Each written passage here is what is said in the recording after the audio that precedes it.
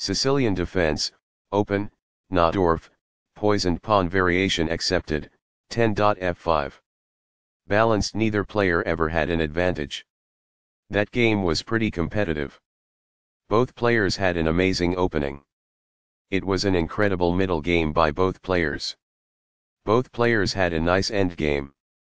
Sharp games are frequently the result of starting with the king's pawn, since it dominates the center and frees up the bishop and queen on the light squares.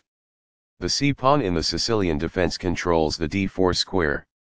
Nf3 moves the knight toward the center in anticipation of a pawn push on d4, where it will be ready to retake the piece if black captures on d4. When black eventually plays nf6, white is prevented from moving the piece to e5 by the opening of the light-squared bishop on d6. d4 offers to trade the d-pawn for the c-pawn, giving up a center pawn for more active pieces.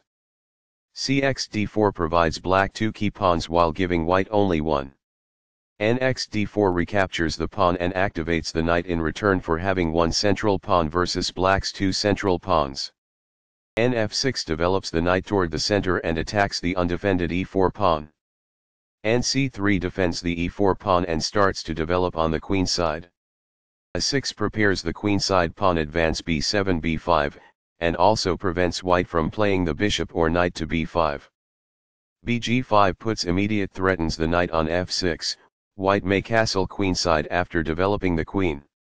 e6 controls the important d5 and f5 squares and allows the dark squared bishop to develop to e7.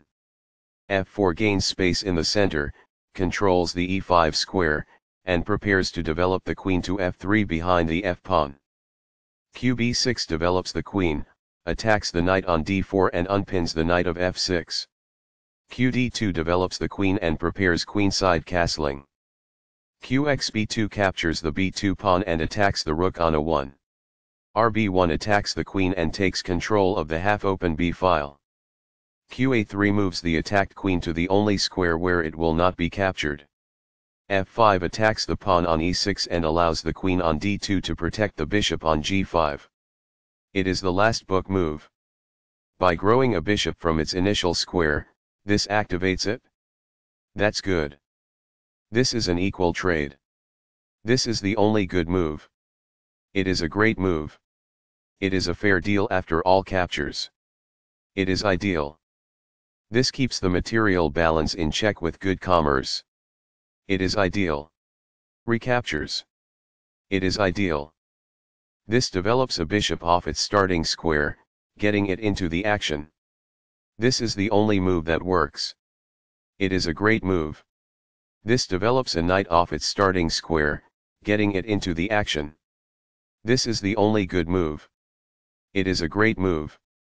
It was a free pawn there. It is ideal. This forks multiple pieces. This is the only move that works. It is a great move. The pawn is now suitably protected. This poses a threat to an open file and a rook. It is ideal. This is the way to win a bishop. This is the only good move. It is a great move. This misses a great but hard to find move. There was only one good move there. This misses an opportunity to take an open file with a rook. This permits the opponent to reveal an attack on a bishop. It is a mistake. Only one move worked there, and this wasn't it? This misses an opportunity to reveal an attack on a bishop. It is a miss. Backs off. It is ideal. This reveals an assault that poses a threat to a bishop. It is ideal. This wins a tempo by threatening a rook and forcing it to move away. This is the only move that works. It is a great move. This defends a rook that was under attack and had no defenders. This is the only good move. It is a great move. This exchange is fair. It is ideal. It is a fair deal after all captures.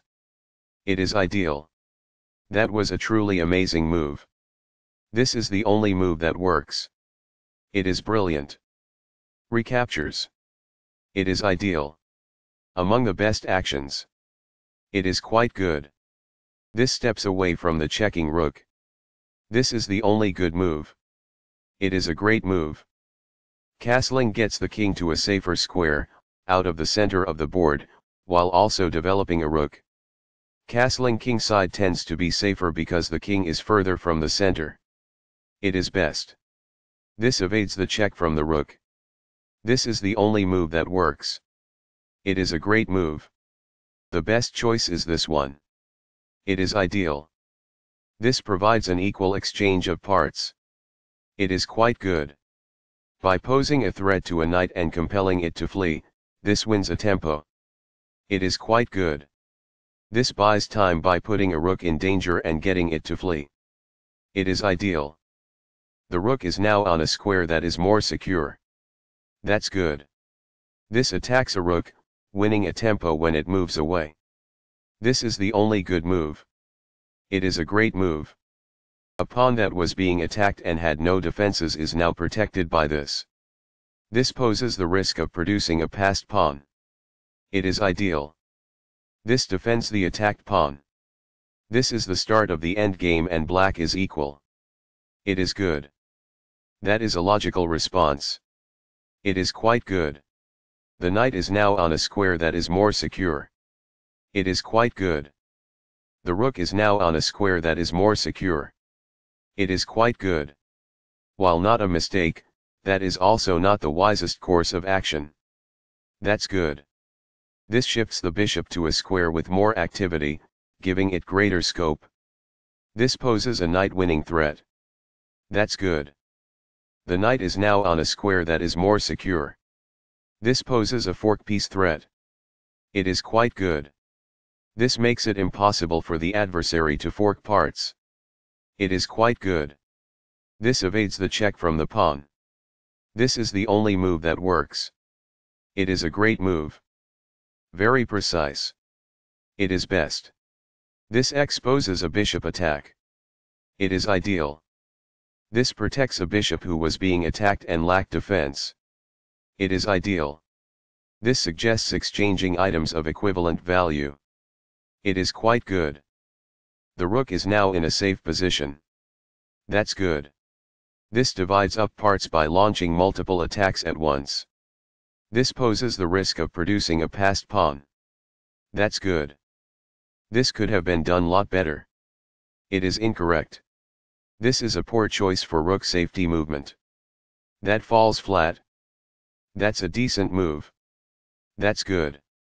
This misses an opportunity to capture a free pawn. This allows the opponent to create a passed pawn. It is an inaccuracy. This keeps the material balance in check with good commerce. It is ideal. This is the only good move. It is best. What I would have advised is that. It is ideal. This prevents a rival rook from checking. It's compelled. This exchange is fair. It is ideal. Backs off. It's compelled. The rook is now in a safe position. It is quite good. This moves the checking rook farther away. It is ideal. A pawn that was being attacked and had no defenses is now protected by this. It is quite good. This poses the risk of producing a passed pawn. It is quite good. Perfectly on point. It is ideal. The pawn is now passed because it can no longer be opposed as it attempts to promote by other pieces. It is ideal.